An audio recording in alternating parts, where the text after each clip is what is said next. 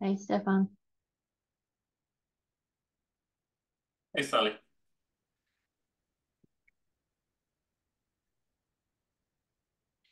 Hmm,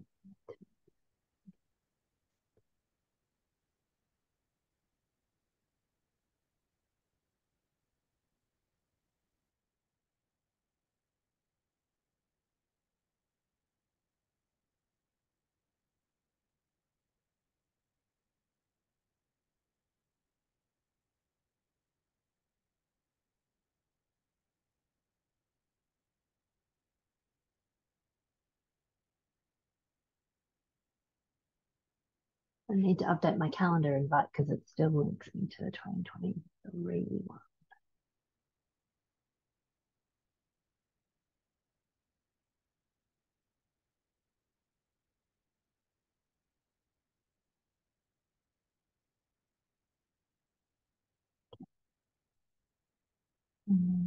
There's not very much on the agenda yet. Is there anything you wanted to add, Stefan? Um, let's have a look.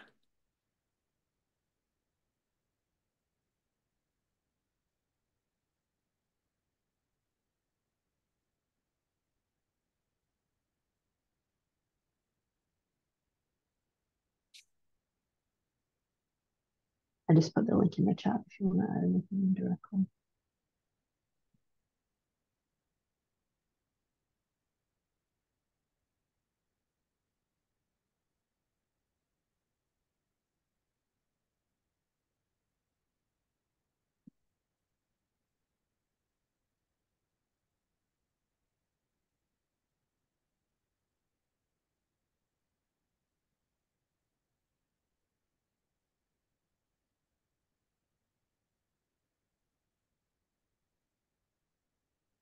Um, Am I sharing the right thing? Like, I can't tell from looking at my screen what I'm sharing.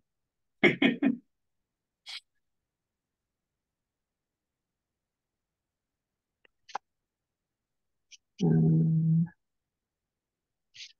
hey, Simon.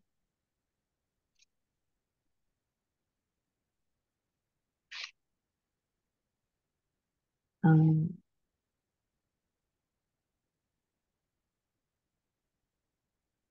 I'll give people a couple more minutes to join. Simon, was there anything you wanted to add to the agenda? It's pretty light at this stage.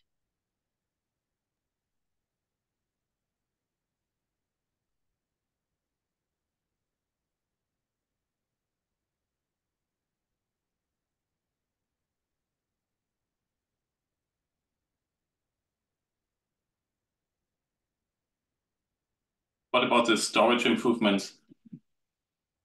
That'd be good. I mean, it's contributors, but they might still be interested. The tree log storage It, improvements. it saves some space here. Yeah, there's already a wiki page, right, on that.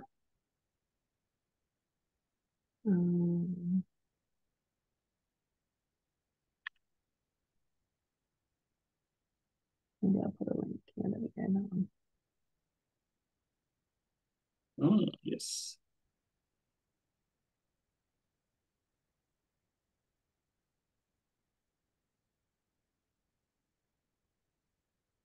So that's going out in 2420, right? Yeah.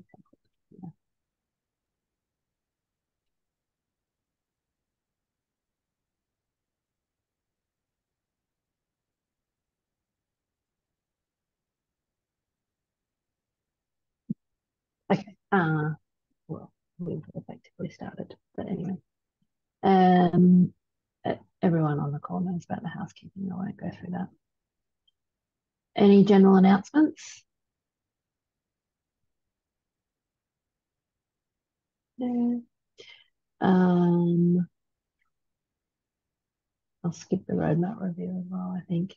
So the release updates 2420 RC2 is burning in.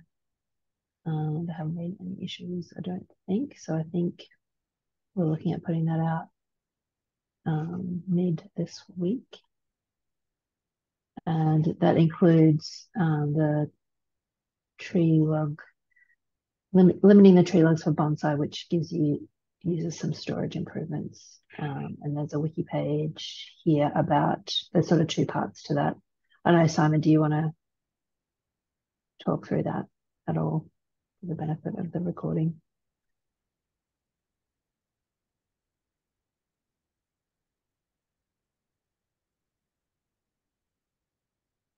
But there's two parts to it. So there's a subcommand, which gives you sort of an instant reduction in the storage on disk. And then there's an ongoing improvement as well. But it's all detailed in that wiki page there. Can you hear me? Yes, now we can hear you. Sorry, I must have been on mute that whole time. Oh, okay. Sorry. I was just like, no. Sorry, I was just saying, could you I had agreed to talk about it, which you didn't hear. And Oh, sorry. if you could just click that link. Yeah. Thanks.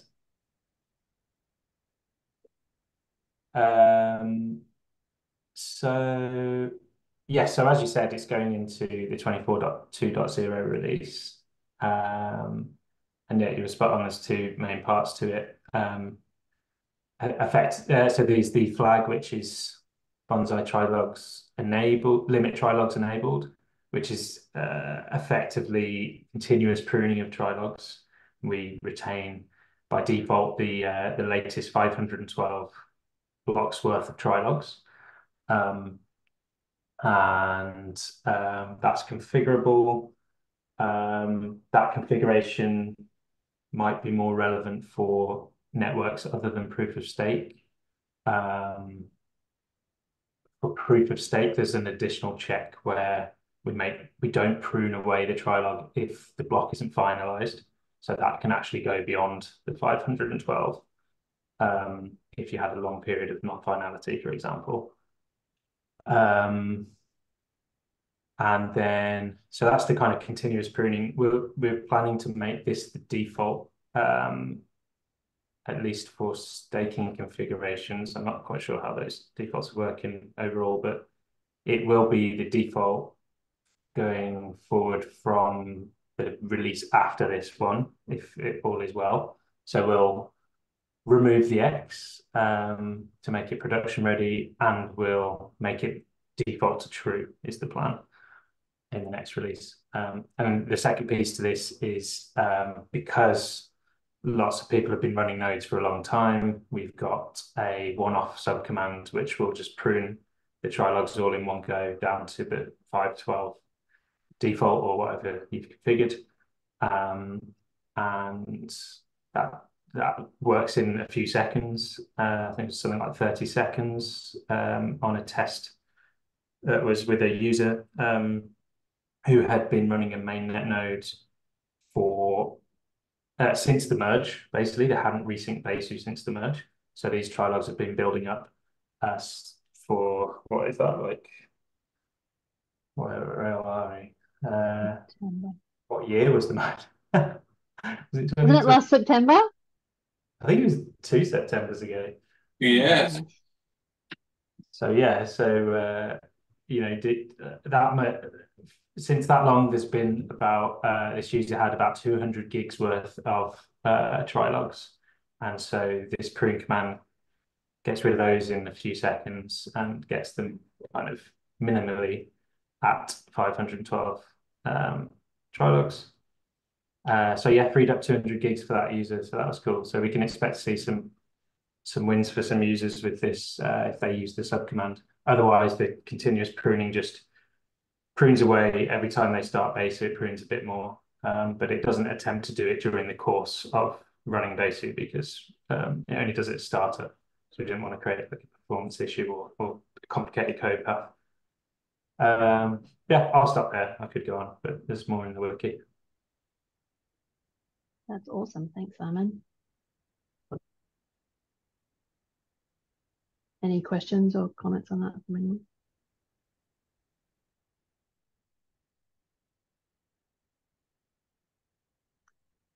Cool. Anything else on the release I guess another thing that might be worth mentioning is some of the defaults are changing in 24.20 release. So Snap Sync is going to be the default and Bonsai is going to be the default.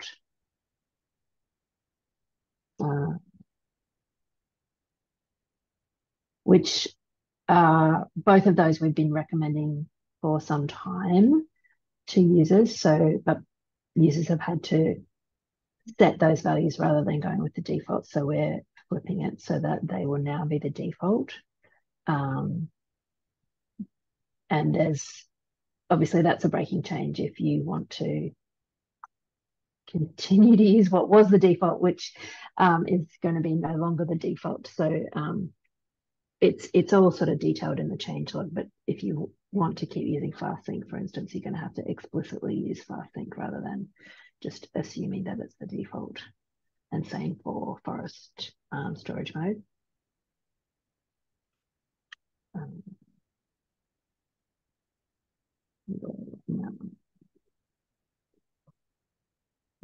But yeah, there'll be, when that release is announced, that will be sort of detailed in the release announcement as well. So hopefully we can do that without confusing users too much. Any questions on that?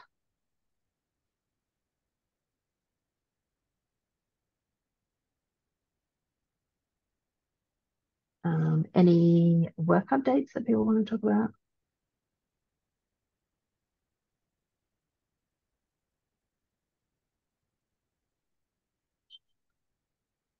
Nope. So other business,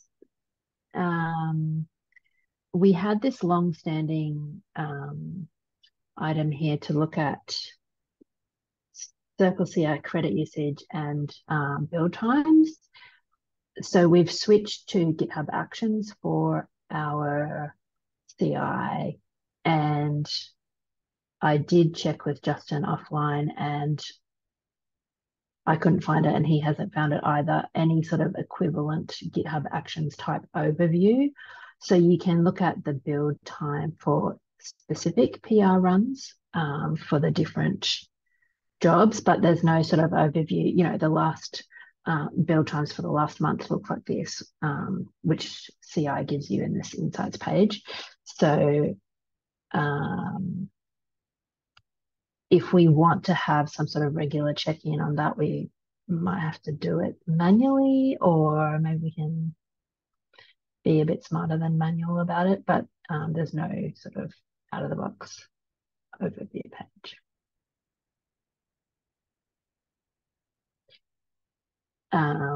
It's about 15 to 20 minutes, I think, for the end-to-end. I put pre-checks here, but I think it's the pre-review. So when you push up a PR, that's how long it takes initially. But the parallelization is pretty good. So I think there's still some improvements that could be possibly made there, which would be nice, but that's what it is at the moment. And then there's a point here about the version in Gradle.properties. So since we've changed the release process, we don't need to use any more the version number that's in Gradle.properties. But it might still be used for other things. Does anyone on the call have any insights on that? If not, maybe we need to ask this question async in the Discord contributors channel.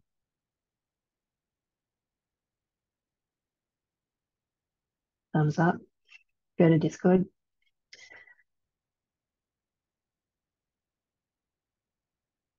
Yeah. Okay, I will pose that question in the Discord channel. Is there anything else that people want to talk about or add to future topics?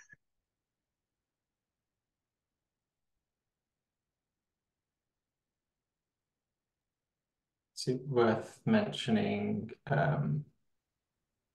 we've shifted to every month, like monthly Calver.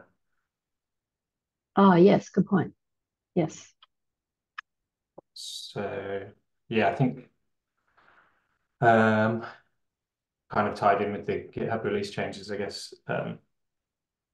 Justin mentioned it on Discord at some point. And so yeah, I think that the potential impact that has is that we might just need to be a bit mindful of breaking changes that we would have otherwise deferred to a quarterly. And I think we've already mitigated that by including upcoming breaking changes in the changelog and release notes.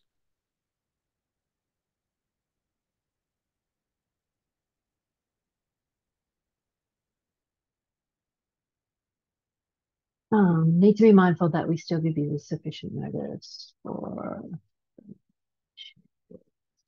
that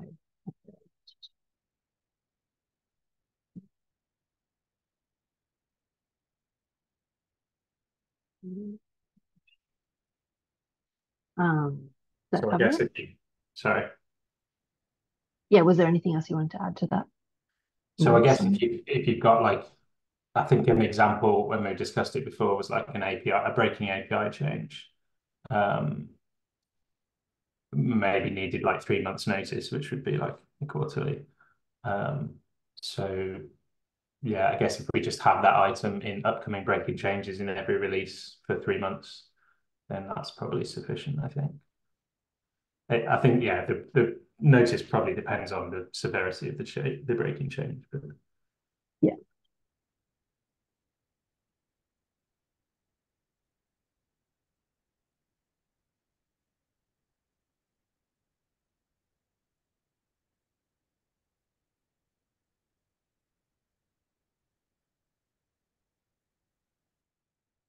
Okay, cool. Anything else on that?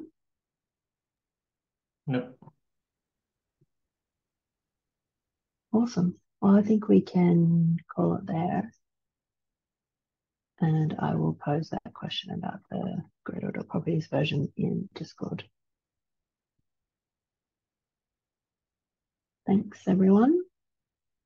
Thank you. Thank you, Sally. Bye. Bye. Yeah.